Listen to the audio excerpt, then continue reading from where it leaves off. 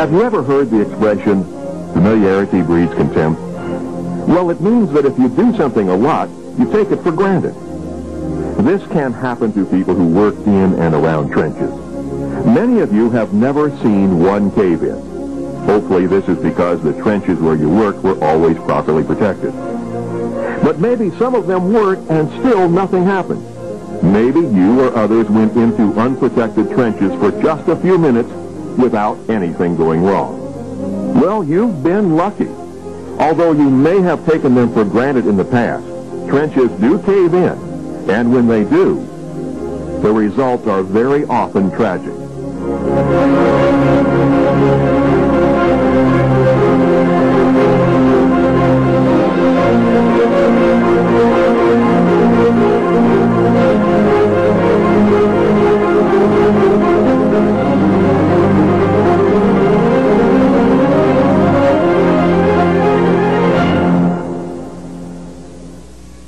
So let's talk about how and why a trench caves in, protective systems, and other safety measures required when working around trenches. A trench is a narrow excavation whose depth is generally greater than its width. The width, as measured at the bottom, is 15 feet or less. Now, to understand why a cave-in occurs and why it's so dangerous when it does, you need to know one basic thing. Soil is very heavy.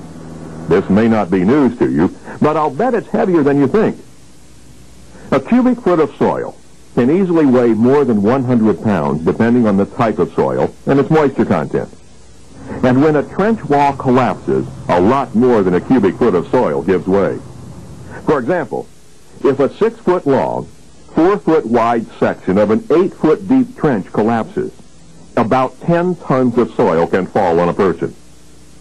With this kind of weight pressing down, anyone who is buried doesn't have a chance.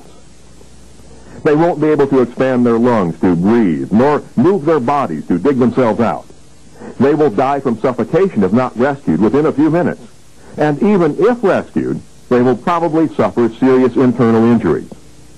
And don't think that smaller trench collapses aren't dangerous. A person buried up to their chin, or even to their chest, can suffocate because they can't overcome the weight of the soil around them to breathe. And a person immobilized by an initial collapse can be helpless if the trench collapses further. Now, why do trenches collapse? During trenching operations, the weight of the soil adjacent to a trench pushes in a downward direction. But since soil is somewhat fluid in nature, the downward pressure leads to lateral pressures. Think of what happens when you push down on a pile of soil. Some of the force is directed downward, but some also causes the soil to spread out to the sides. It's the same with trenches. The weight of the soil itself creates lateral forces that constantly push in on each side of a trench. These downward and lateral forces are resisted by the cohesiveness of the soil. Cohesiveness depends on the type of soil and its moisture content. Some moisture helps soil stay cohesive, but when soil dries out, it becomes much more susceptible to failure. Of course, when there is too much water in the soil, like after a rainstorm, a trench can collapse from the additional weight of the water. Other factors that affect the stability of a trench are its depth, freezing and thawing, vibration, and the weight of the spoil bank and nearby equipment. A trench can fail in several ways. The vertical face of a trench can deform from the weight above, start to bulge, and ultimately collapse. Or tension cracks can form, usually at a horizontal distance 1/2 to 3/4 the depth of the trench. Sliding or toppling may occur as a result of tension cracks. And of course, overhangs in improperly dug trenches can just collapse. Because the consequences of trench collapses are so severe, comprehensive safety regulations have been issued. These regulations are vigorously enforced, and penalties for non-compliance are severe. Penalties are even more severe when an accident is involved. In addition, there have even been legal actions against individual managers when a trench collapse resulted in death. So think about it. It's not just the company that may be at risk if something goes wrong. Now that you know how cave-ins occur, let's look at the protective systems that can prevent them from happening. Protective systems are required to protect employees in trenches 5 feet or greater in depth, unless the trench is made entirely in stable rock. Even employees in trenches less than 5 feet deep require a protective system, unless a competent person determines there is no indication of a potential cave-in. Now, there are 2 types of systems that protect against cave-ins: sloping or benching systems and support or shield systems.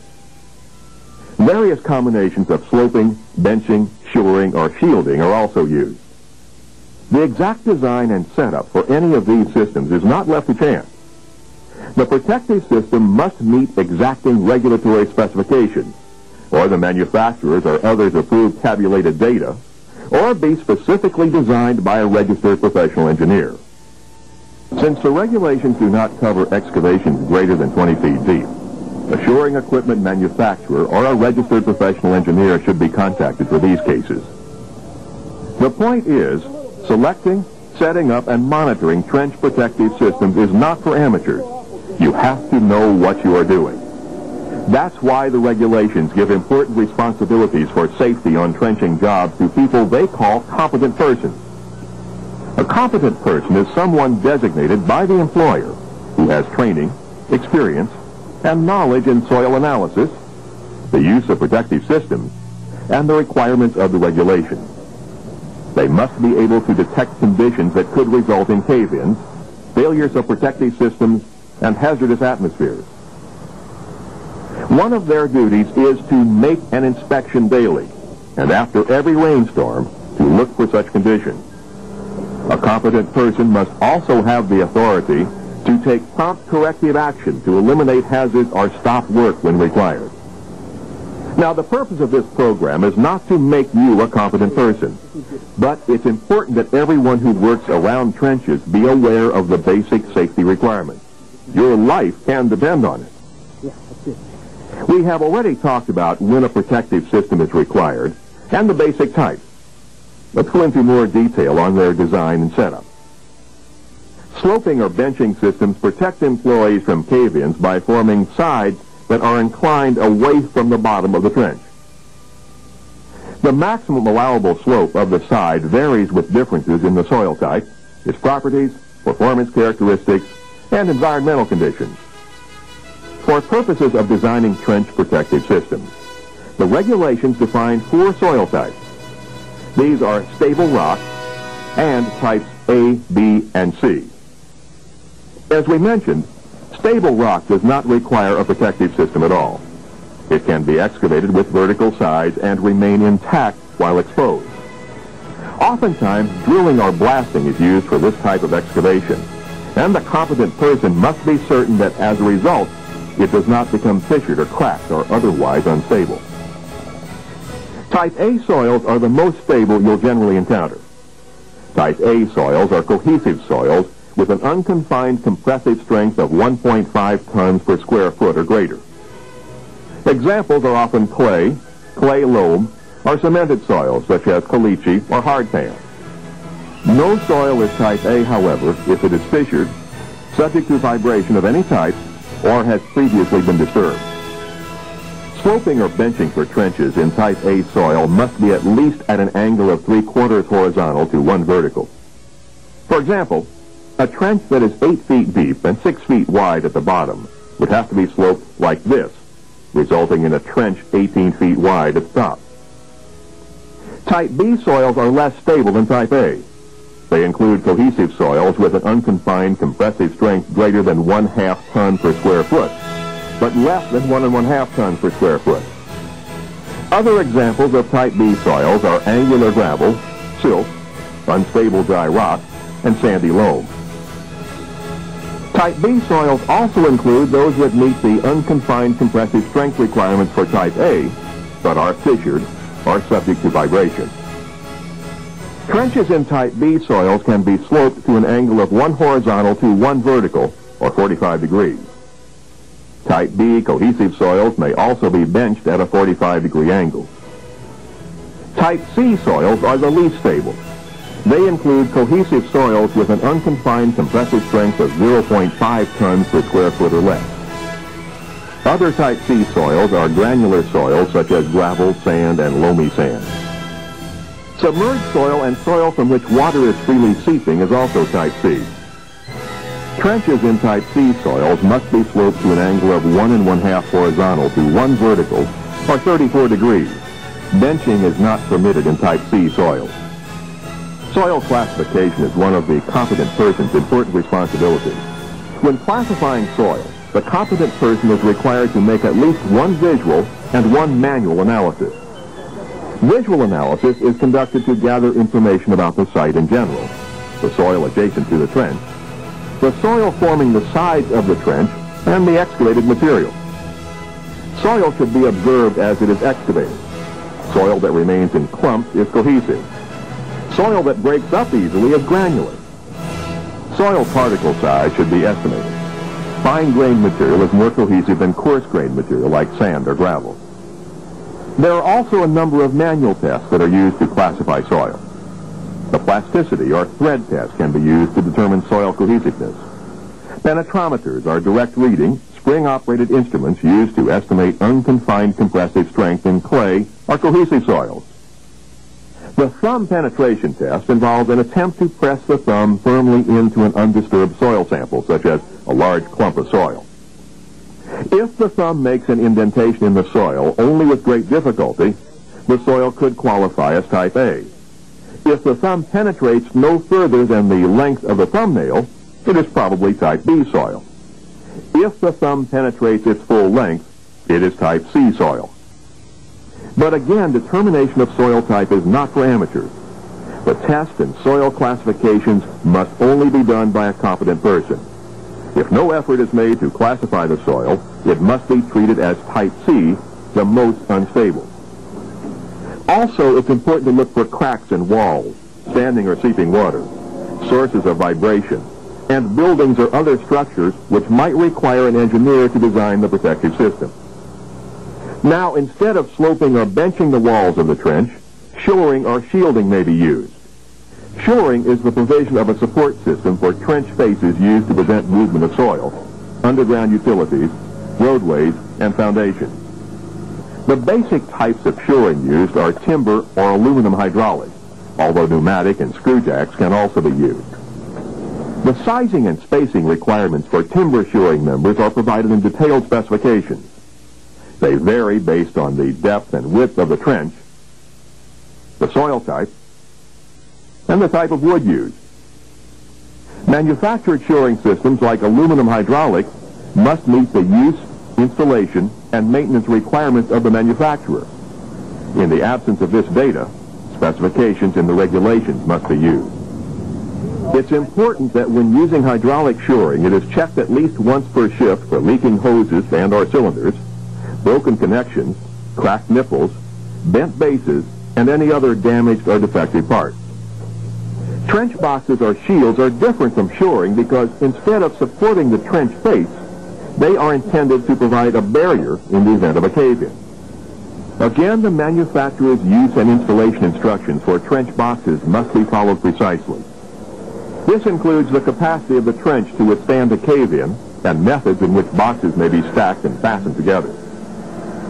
Employees are never permitted in trench boxes while they're being raised or lowered. Any type of shoring or shielding should be installed and removed in a manner that protects employees from cave-ins, structural collapses, or from being struck by members of the support system. When using a trench box, the excavated area between the outside of the trench box and the face of the trench should be as small as possible to prevent lateral movement. It is generally recommended that this space be limited to 6 inches on each side. When digging the trench, excavated materials or spoil must be placed no closer than 2 feet from the edge. This will help to protect employees from materials that may fall into the trench and to reduce any extra load on the walls. The weight and vibration from construction equipment can also add to the load on the walls, so avoid using heavy equipment right next to the trench. Now, besides the proper design and setup of protective systems, there are many other safety concerns when working around trenches. Let's go through them one at a time. Serious accidents and major disruptions of utility service have occurred because utility locations were not properly identified before digging took place. Utility companies or owners must be contacted and advised of the proposed work and asked to establish the estimated location of the utility installation prior to opening the excavation. Many states have 800 number call before you dig services to reach utility companies. There is no excuse for not making this call. Never dig unless you are certain what's below. Then when digging operations approach the estimated locations of underground installations, extreme care must be taken. Determine the exact location of the installation. Then work carefully around it, digging by hand if necessary. Be sure to provide support for the installation if needed. Workers must be able to leave a trench quickly in the event of an emergency. Trenches 4 feet deep or more are required to have safe means of exit, such as ladders. And there should be no more than 25 feet of lateral travel for any employee to the ladder or other exit. When installing ladders, make sure they extend a minimum of 3 feet above the surface to facilitate safe entry and exit. Employees exposed to vehicular traffic must wear warning vests or other suitable garments made of reflectorized or high-visibility material. In addition, the work area itself must be suitably protected from oncoming traffic. It is possible for a hazardous atmosphere to occur in an excavation when working with chemicals or working near a sewer, landfill, toxic waste site, or marshy area. Hazardous atmospheres include those that are oxygen deficient, explosive, or are potentially toxic. When a hazardous atmosphere could reasonably be expected to exist, air monitoring, ventilation, respiratory protection, and emergency rescue equipment may be required. Walkways are required where employees are required or permitted to walk over trenches. Guardrails are required on these walkways when an employee could fall 6 feet or more.